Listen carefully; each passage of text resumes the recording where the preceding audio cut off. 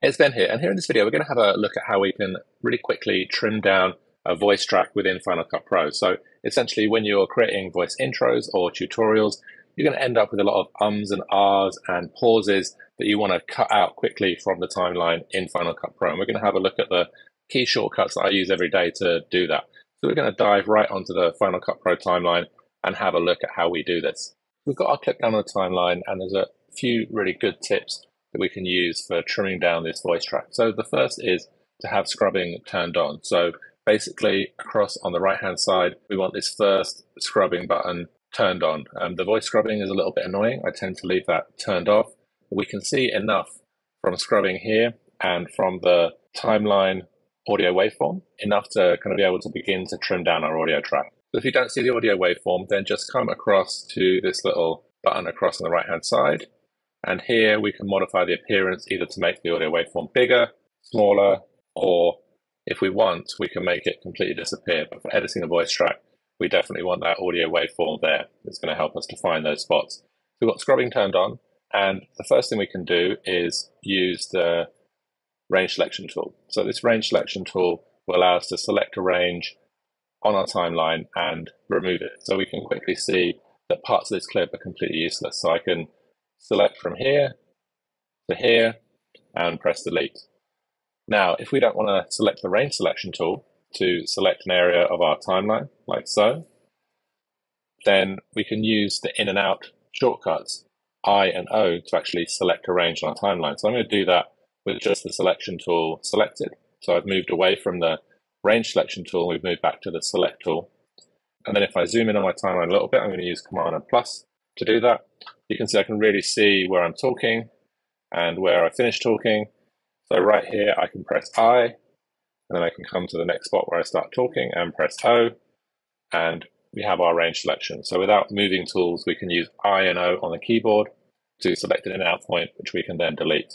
We can also do this while we're playing through as well. So if I'm playing through a track and I spot that there's a gap, I'm using K now, held down on the keyboard, and I'm tapping the J key to scrub back to where I want to start the delete. I'm going to press I there, or press L to play through, and then just before I start talking again, I'm going to pause it, we'll hold down K again and come back, and then here we can press O, and now I can delete that. So using the J, K, and L keys and the I and O keys on the keyboard, we can very quickly make a lot of these edits when we're working with a voice track. I also like to use the semicolon and apostrophe to move forwards and backwards to the previous edit. So I can see a bit of a gap here, and I've just used the semicolon to jump back.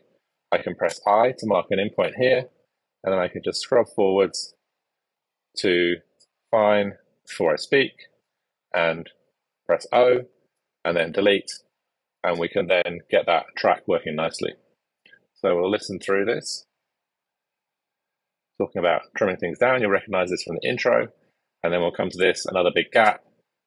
So I'm going to again tap K to pause my playback.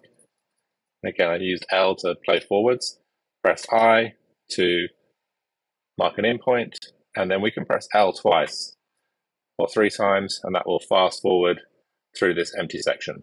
I'm gathering my thoughts there, what to say next. So then we can use K and tap J to come backwards a bit. So the J, K, and L keys for moving around your timeline, and the I and O keys for selecting areas of your timeline to delete those bits of voice track will be really useful to you when you're editing this kind of work in Final Cut Pro. You can also use Shift and Z now just to zoom to fit the whole timeline.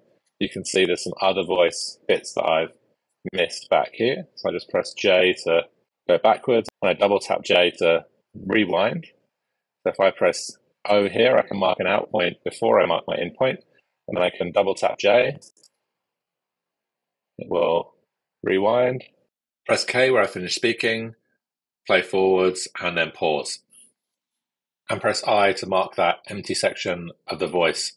And you can see now, kind of trim things down and got most of the voice track in there without any gaps, and I can then play that through and make any final edits. So we'll just get rid of this last little bit.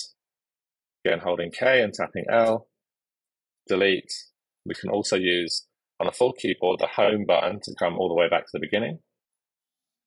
And I don't need to mark an in point in the beginning. I can just come to just before I start talking, press O and delete, and then we'll play through.